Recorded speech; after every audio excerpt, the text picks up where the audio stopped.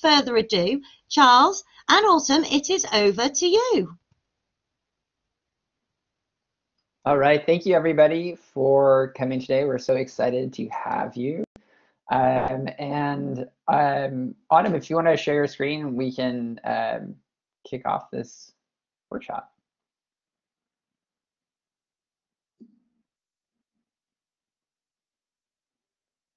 Are you seeing the presentation now? I am. Awesome. Thank you so much. We are here to talk about creating counter media text in the open with Annotate Ed Tech.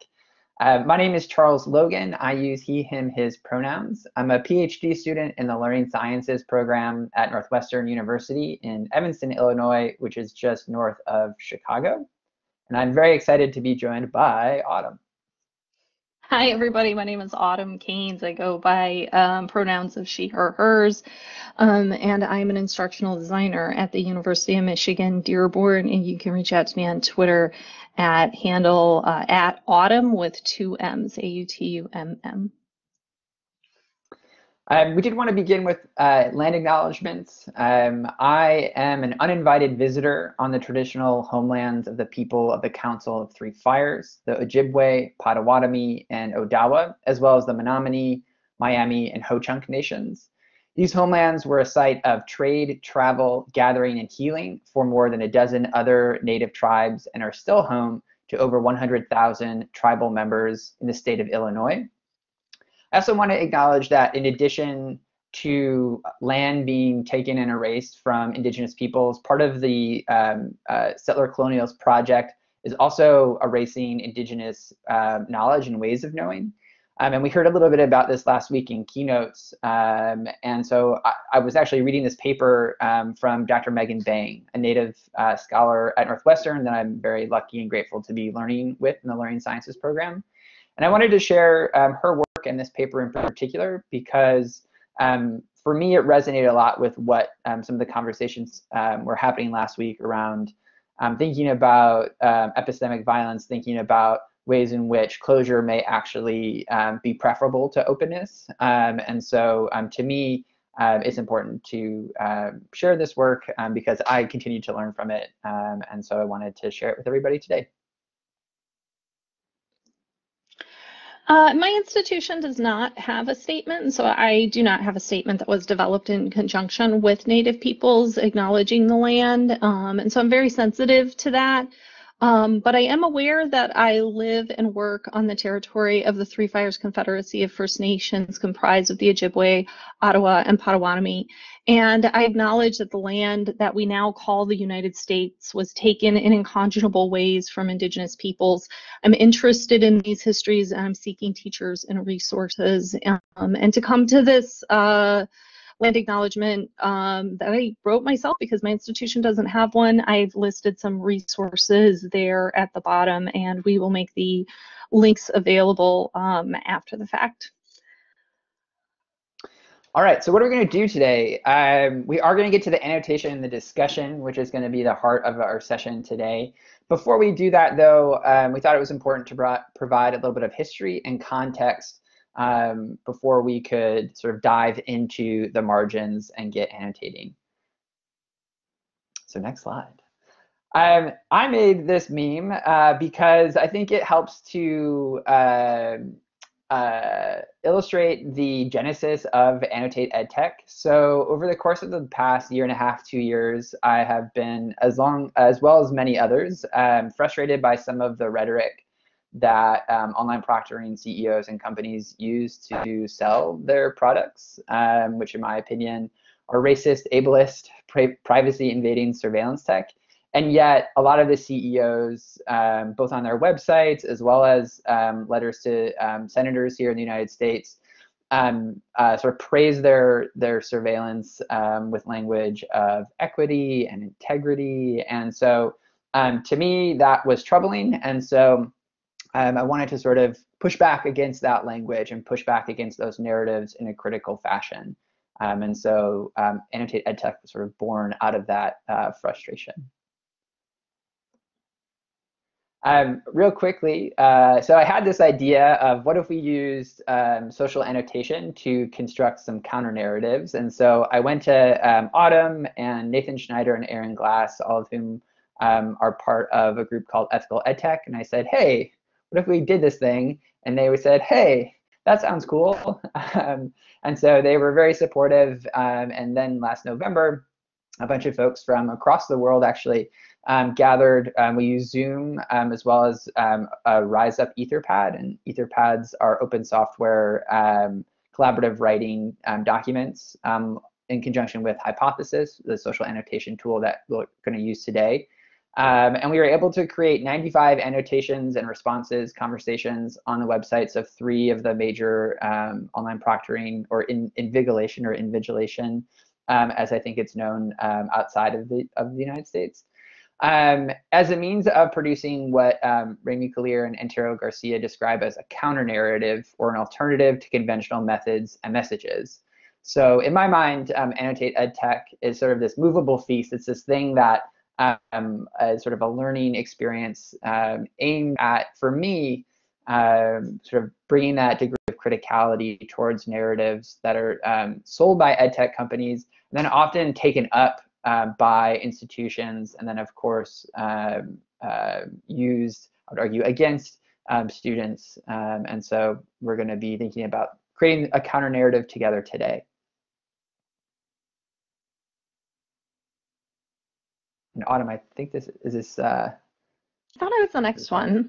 Okay. Oh yeah, you're right. This is Hypothesis. This is what it looks like. So I will say, as a reminder, we are using Hypothesis. You will need a Hypothesis account if you would like to annotate today. You do not need to annotate to participate. You can still read the annotations, and that's totally fine.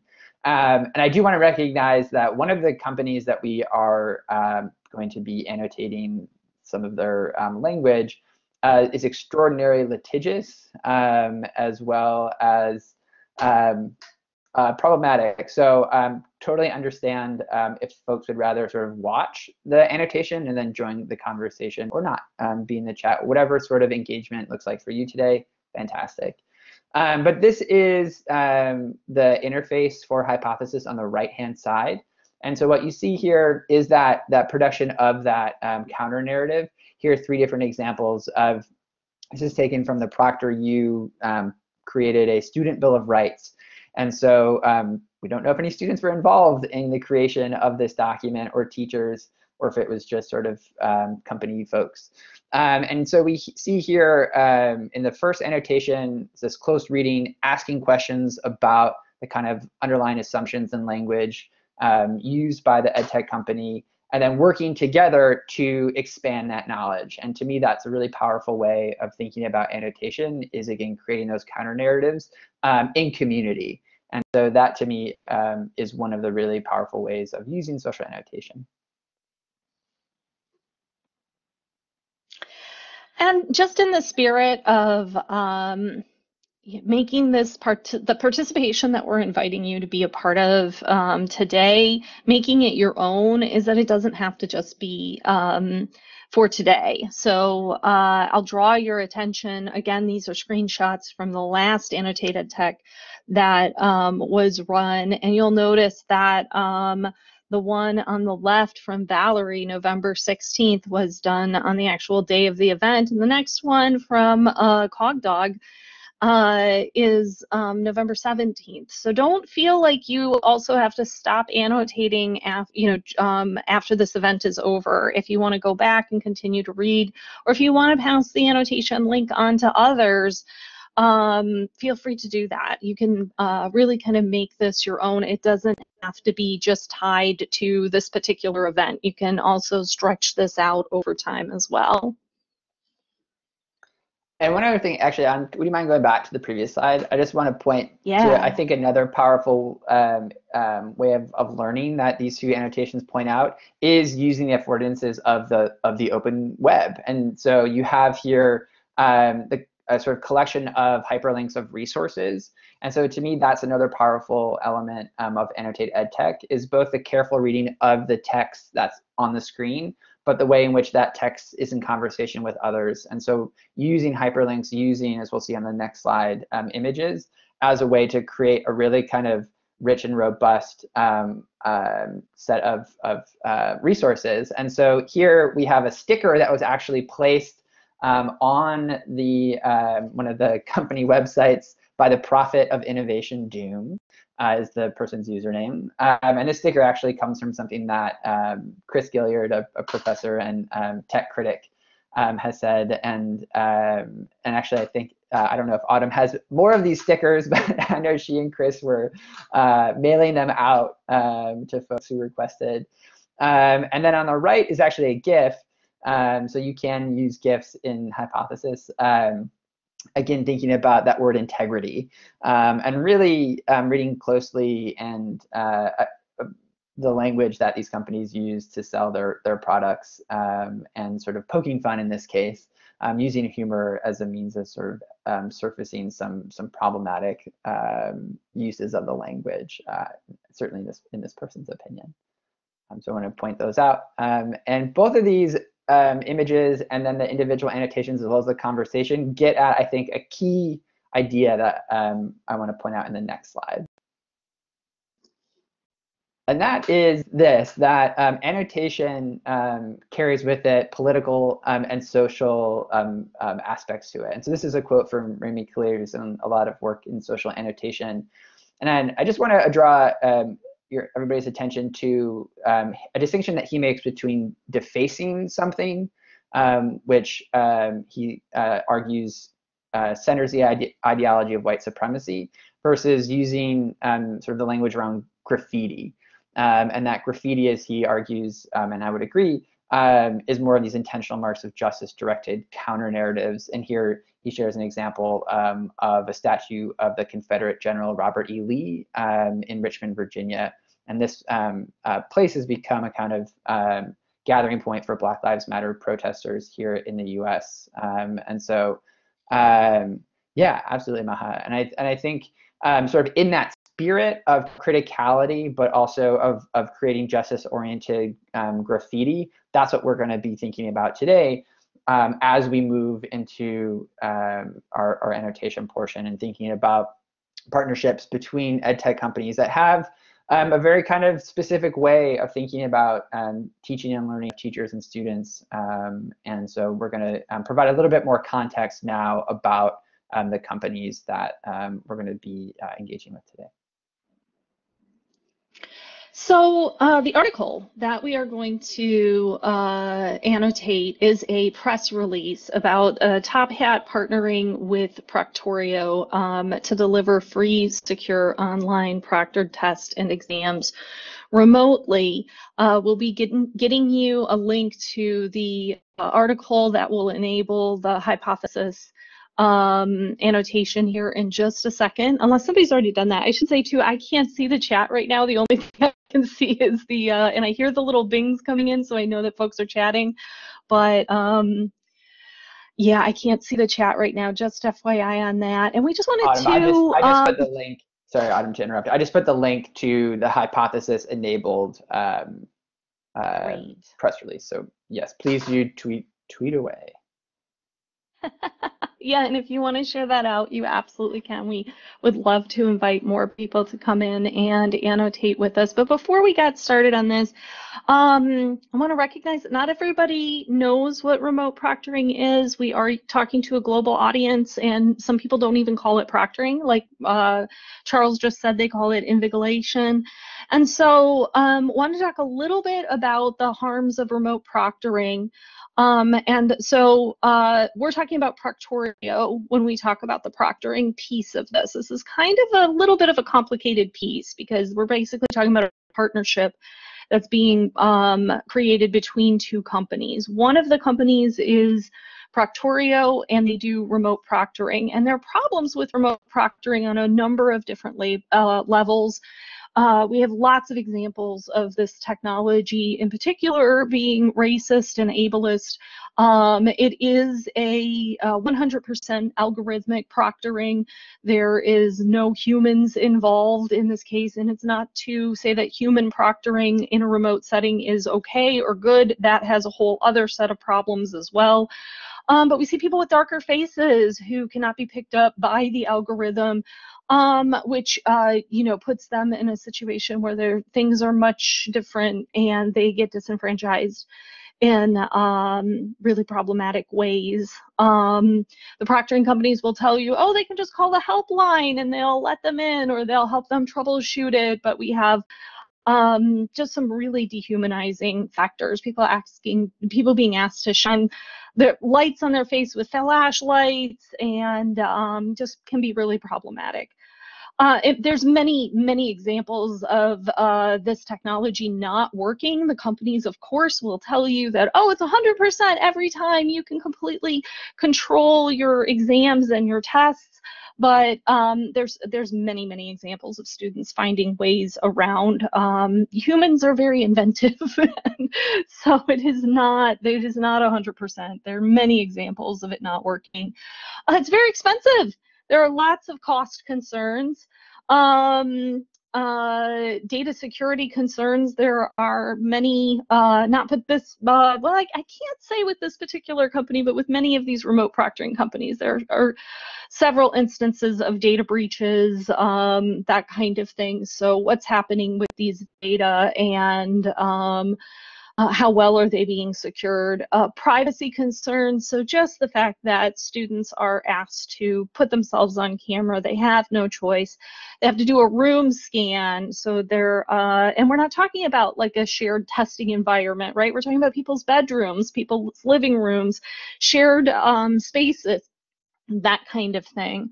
And then just what this does to the normalization of surveillance culture, that we're talking about a school environment where students are learning about the world around them and about what kind of people they are going to be in society. And when this is made normal in a school environment, this is easily becomes something that can perpetuate out into other parts of society. And so, like I said, what the article is about is it's an announcement. It's a press release of what something that I call a fourth party integration. That is a thing that is out there, a fourth party vendor. And what this is, as an institution, you make a partnership with Top Hat, let's say, but then all of a sudden Top Hat announces that there's a new feature that they have. And if you go to Top Hat's website, you don't look at this press release, but if you just go to their website and click on the page about their remote proctoring, you would have no idea that the remote proctoring is from Proctorio. There's no mention of Proctorio on that site. There's screenshots of the tool, and if you're familiar with Proctorio, you might be able to see and recognize that the Proctorio is the tool. But yeah, you would have no idea. You, as an institution, would not have signed an agreement with Proctorio. You wouldn't necessarily like have any idea that this is going on. This also is a huge loophole. So there's a lot of institutions that are trying to set some limits on the number of vendors that they're interfacing with, because this opens up all kinds of problems for data security and that kind of thing. So this is a huge loophole to that. Now all of a sudden you and your students' data are going to be interfacing with, being collected by, stored by Proctorio, and you really had no idea. You signed up for Top Hat. And this begs the question, well, what is Top Hat? Top Hat, they call themselves an active learning platform, and they do a bunch of different things. So they have a textbook, so you can buy your textbooks through them. They have an annotation tool, so we're going to be using Hypothesis today, but like Top Hat has their own annotation tool.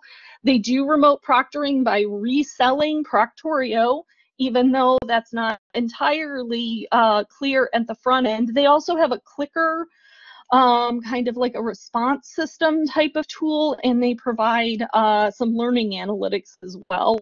So just to give you a little bit of an idea of the tool that we're going to be, or I'm sorry, the article that we're going to be annotating. That's kind of the different players that are involved, and the article itself is it's a press release about a partnership between the two. Okay, let's get annotating.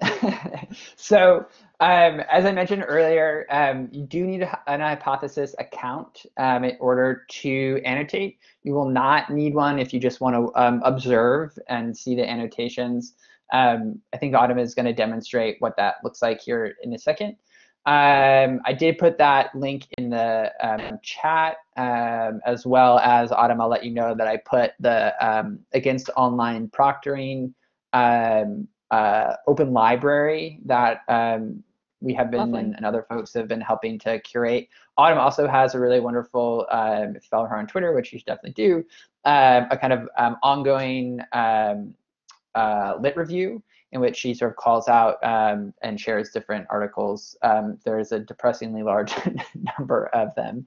And so as we move into annotation, what we're going to do is we'll just turn off I mean, everyone's camera I think is off right now and audio, but we'll just have some quiet annotation time. I'll be in the chat if people have questions. If at any point you do want to just sort of ask a question, please do that in the chat. You can turn your camera on and your mic on. So we'll be able to have some annotation time. As we annotate, you might be considering some of the questions that we've listed here. I'm really, as I said, overall the aim of thinking about, what is the narrative that these companies are telling and selling about their products, and where might we produce a counter narrative? And so that's sort of the goal for our annotation time. And then we're going to have a little bit of time at the end, maybe 10 minutes or so, to sort of debrief, share any noticings, and think about broadly where annotate edtech might fit into your teaching and learning practices and contexts. So I think that's that part, Autumm. If you want to, oh yeah, that's a good question. We use the annotate edtech, and it is important for accessibility reasons to capitalize the E in ed and the T in tech. So if you are going to use the hashtag, please make sure you do that. That's a great question, Maha. Thanks. Yeah, I think we're probably ready for the demoing. Are you able to see the article now? Yeah. Okay. And so, yeah, when you first come to the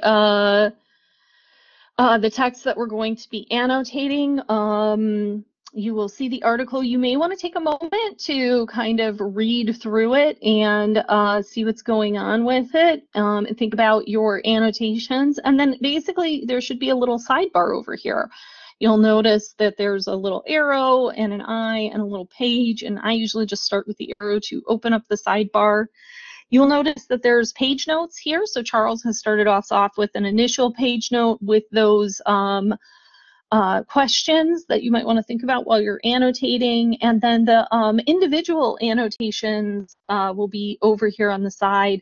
To make an annotation, it's pretty simple. You can just highlight, and then you want to go to annotate, not highlight. Your highlights are private to you. Your annotations will be public to anybody who's on this article with the hypothesis link or with the hypothesis plugin. And then when I click on annotate and say,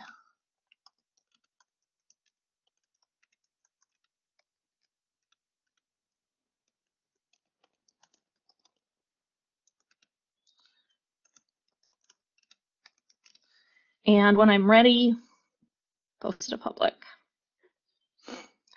You'll notice that if anybody wants to respond to that question, you can come over here to reply and make a reply there. And it looks like we've already got some new annotations coming in. I can tell because there's a red circle with a download kind of arrow here. And then when I click on that, I'll get my new annotations will pop in. And I see Mehabeli and Carolyn are in here already jumping into some stuff. So now I'll be quiet.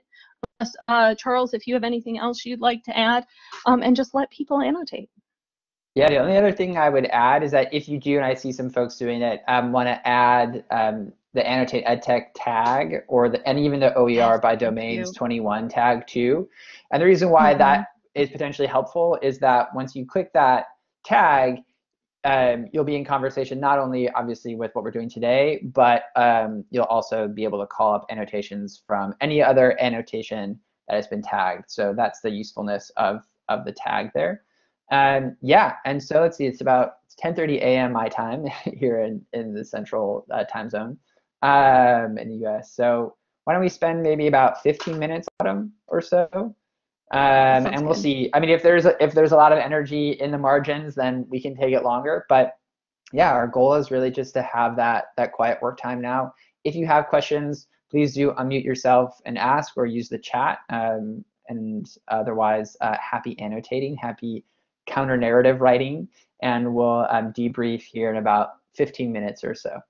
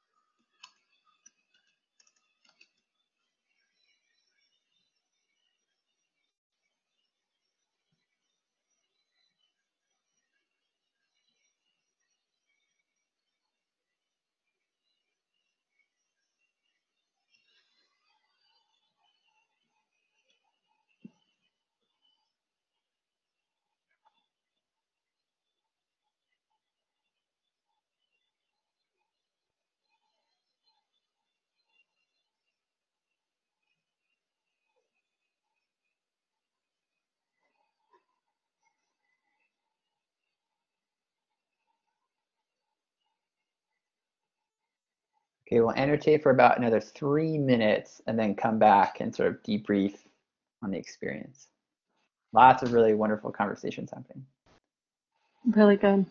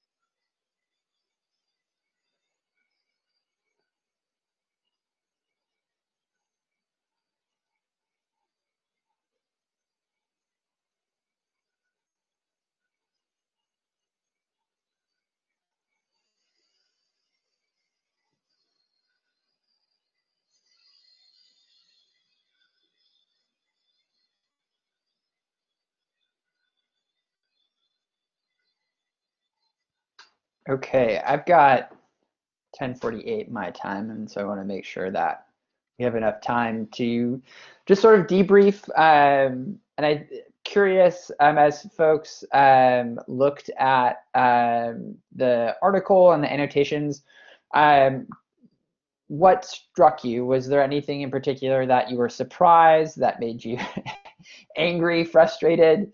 What kind of yeah, struck you about the narrative that emerged about education and teaching and learning from this, and any of the comments that you read or left?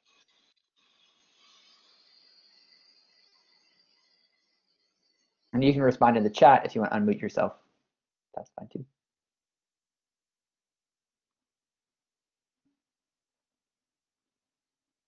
Oh, Maha's back. Welcome back, Maha. We were just saying we're just going to open it up for conversation about what we just did, about what we just saw. And you can feel free to jump in. It looks like Carolyn has her hand raised. Hi, thank you so much for doing this. And I was just going to pipe in and respond to Logan's question. I think something that was significant to me was the peppering of, potentially positive terms or terms that are attractive to engaged educators, the peppering of words like active learning, integrity, and like pedagogical approach. It's just kind of this peppering of these words that are kind of in some ways being co-opted in the actual overall message, to me, being expressed in the press release. So I think that was something that, so often I found myself pausing and being like, how are they defining that? I don't think it's the same way that I might necessarily define that term.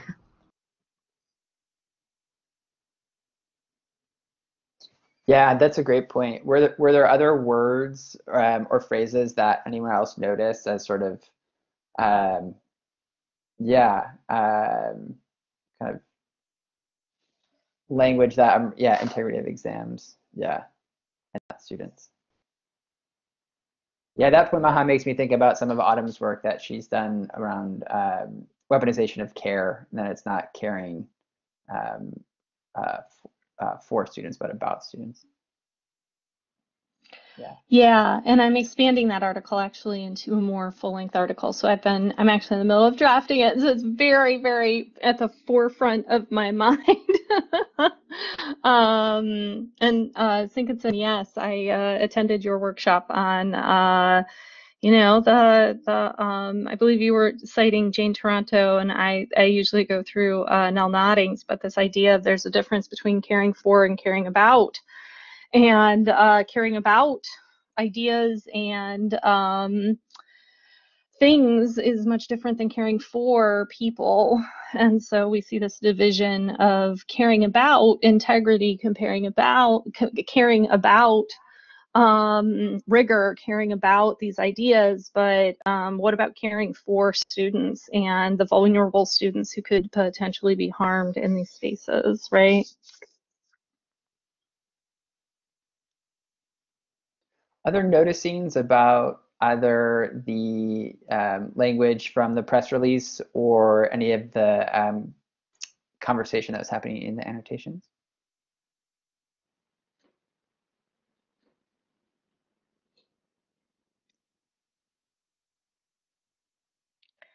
I mean, one of the things that I'm really sensitive to is, this partnership, that this is just, passed off as like, oh, there's a new feature. We now can offer you this thing.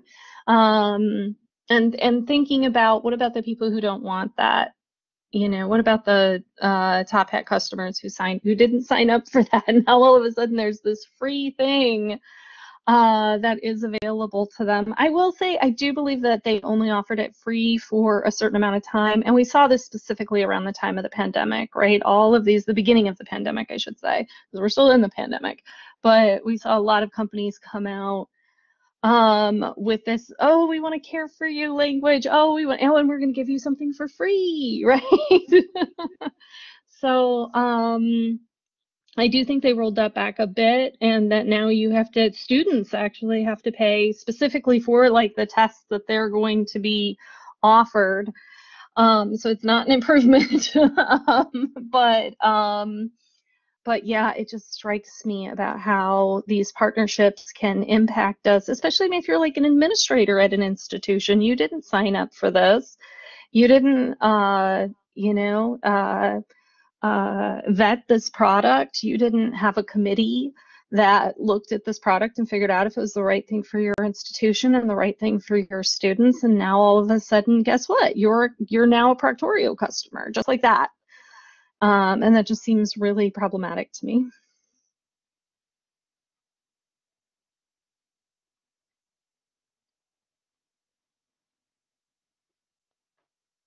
I'm also thinking about language around seamless, I don't know if efficiency is in there, but I think so much of it, selling. On the one hand, I understand you want your technology to work, but also this notion of, I think it sort of bleeds into teaching and learning as seamless, as smooth, and what happens when that kind of vision of education is one that is widely adopted, rather than education as learning as challenging, as rough in places, and rather than trying to smooth away all of the difficulties, where might those challenges really be embraced rather than everything happening seamlessly. That being said, you do want your technology to work like today, right? So that's interesting, that tension, I suppose. I love this little back and forth between Meha and Sinkinson in here with the no choice to refuse. That makes me think about the Against Surveillance event that happened last year. And I believe it was in Meha's session with Benjamin Dockstader and Sava Saleh-Singh and Chris Gilliard. That was one of the, when they talked about care in some of these spaces, that when you are, you know, presented with this caring language, if you're presented with some of these welcoming statements, you know, ask yourself, well, what does it mean for me to refuse? If I were to say no to this gift that you're offering me, am I even able to refuse it? And that is what I believe is a key, that's a key indicator for anybody who's trying to figure out, is this real care or is this a weaponization of care? If you can't refuse it, if you can't say no, there ain't something right, there's something not right about that.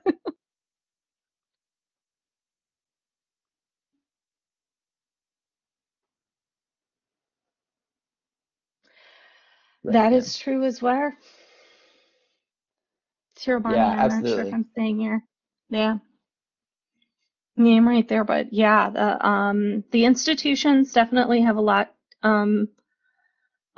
of influence here. And it's bigger than just any one technology tool. We're not picking on any one technology tool here, or even a set of technologies, because this is a systemic problem that we have in the idea that we think about the assessments that we give. It's in our accrediting agencies, it's in our institutions. It's a lot bigger than just trying to talk about problematic technologies.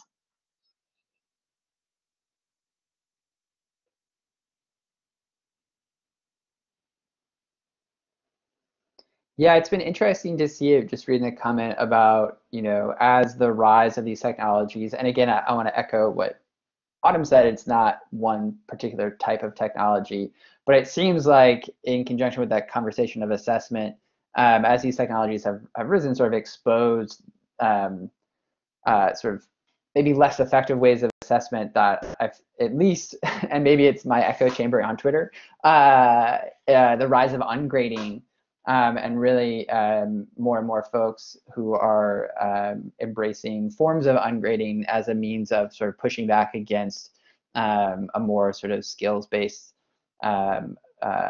assessment, or rather not sort of embracing, you know, a wider range of types of assessment. Yeah, right.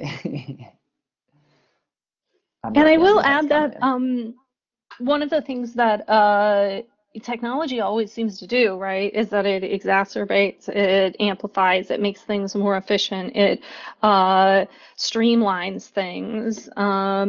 And so even though I want to say, like, I don't want to target any one particular technology or any set of technologies, I've done in-person proctoring before, and I've seen the harms that can come from that, the student anxiety. I've worked the accommodations room with people who have differing set of needs that the accommodations don't always account for, and I've seen just really horrible things happen there. And so I do know that this technology is just going to amplify those horrible things that come just with this type of testing.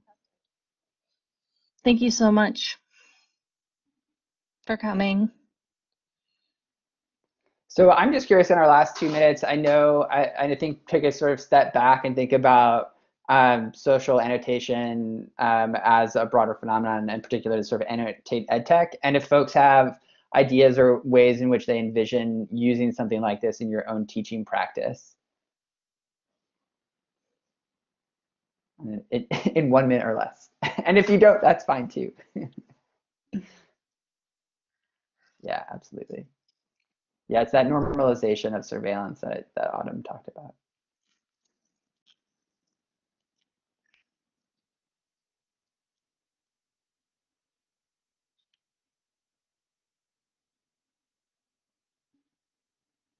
Yeah.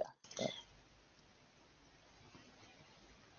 Oh, I think we may be out of time. Yeah. We'll continue the conversation. I was just about to say that was absolutely Absolutely fascinating. And yeah, I had lots of things running through my mind there at the end about neoliberalism in education and lots of different things, which I'm currently writing my thesis on. So yeah, that was great to be part of and moderate for you. So if we could all put our virtual hands together and give a big round of applause to Charles and to Autumm for that, because that was absolutely fantastic. So thank you everybody for taking part today. I'm just going